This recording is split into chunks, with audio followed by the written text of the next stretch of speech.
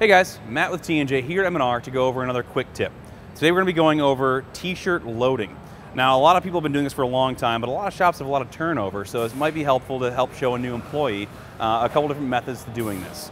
There's a few different ways we're going to go over. I'm going to go over front up and front down for a front print. Those are the two most common that I've seen. There are literally dozens of ways to go about loading a t-shirt properly onto a pallet. So at the end of the day, whatever works for you effectively and efficiently is the right answer. We're just going to go over the two most popular that I've seen. Before we get into that, I want to talk about what we're using. Today we're on an M&R Sportsman EX. This has built-in lasers which help you actually with your center line. I still do recommend drawing a center line on your pallet tape just to make sure you have the center line, because with this press, when it indexes, it drops, so that center line with the laser may be a little bit off, and some presses don't have that laser. So it's always good to draw your center line. On this one, it's going to be 8 inches in, straight down the center. That way I've got a good center line point to go down. Also want to talk about good pallet tack. On this one, we're going to be dealing with a water-based roll tack. So it's going to be a spreadable adhesive that you put on this. It's going to have a nice tack for long runs. You can use spray tack, web tack for fleece and hoodies. Also double-sided pallet tape, which is going to be sticky on both sides. Sticks to the pallet well and has a tacked adhesive already ready to run. Whatever holds your shirt on the platen, so as it indexes and it goes on other screens, it doesn't pull off or skew the print and ruin registration. Make sure it's not too tacky. Too much tack can cause problems when you're actually loading your shirt. It'll get stuck on there, and that will slow you down. It's important to also make sure, especially for the new employees, that we don't emphasize speed. Speed will happen. You're going to be able to get to the point where you can run 300, 400, up to 700 shirts per hour effectively, but not your first few. So worry first about making sure you've done it right, and then speed will happen over time. So I'm going to go over the way that I was taught how to do it, and the way that I still do it most of the time is I'm printing the front, so I'm going to work with the front side up. So it's important to make sure that our stack of t-shirts, it may be on our right, maybe on our left, depends on where our dryer unload station's at, on how much space we have to put our shirts. But also make sure that you don't have this too far away. If you're doing, like I said, 400, 500 shirts per hour, hour over hour, day over day, week over week, having too many extra steps can really start to cause some body problems. So we want to make sure to avoid any extra motions and try to be as ergonomical as we can with this. It'll also help with those efficiencies and speed. So I'm going to have this right here next to me, so I don't have to really do anything other than turn my torso. I'm going to grab the shirt. When I do this, I'm grabbing to the edges and making sure I'm getting it stretched out. I'm going to do a little quick shake, make sure it's all, any lint on there's off. And when I'm doing this, I'm looking and trying to fixate my eye on the center line of the shirt. So I do this, fixate my eye on the center of the shirt, and now with that line I drew on the pallet, I just run that along with the center spot I fixated on. Run it straight down the platen until I catch on my shoulder seams.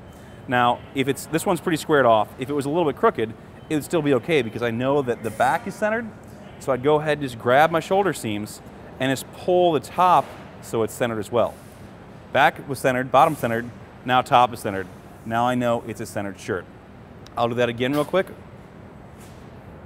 So once again, we're going to just take our hand, run it taut, shake it out, fixate your eye in the center of the shirt, run that down the center line, shoulder seams, pull it straight, flatten it out.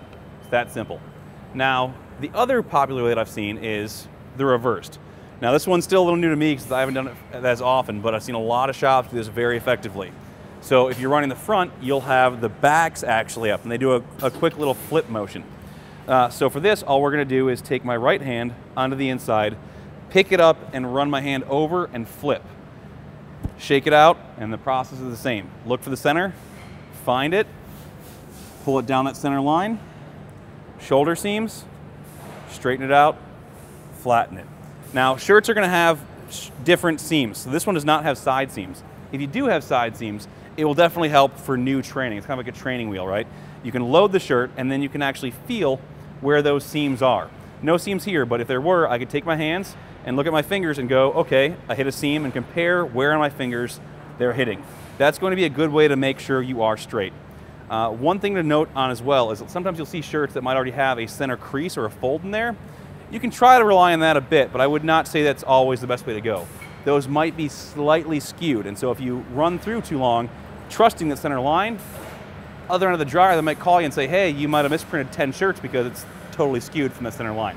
So So don't rely on that. It's always best to go ahead and figure out how to actually grab that shirt, pull it taut, and find that center spot. So I'm going to go ahead and demo what this should look like if you're doing it correct. This is going to be running at a 6.5 second dwell time, which is not super aggressive, but usually a good standard for what we see in print shops. So I'll go ahead and load this one up, and we'll start sending it around. Pull it taut, straighten the top out, and we're good to run. So once again, take it, shake it out, find that center, pull it taut, straighten the front. Once again, I'm not taking any steps. I'm trying to make sure I keep it close to me and try to make sure I'm not wasting energy. Pull it back. There we go. And pull it straight, shoulder seams, and there. So as you can see, you can get pretty quick with this. It's just a matter of practice makes perfect time and time again. Hopefully you found this video helpful. Please feel free to leave some comments below on how you like to load, and make sure to subscribe for more videos. Great, thanks, and happy printing.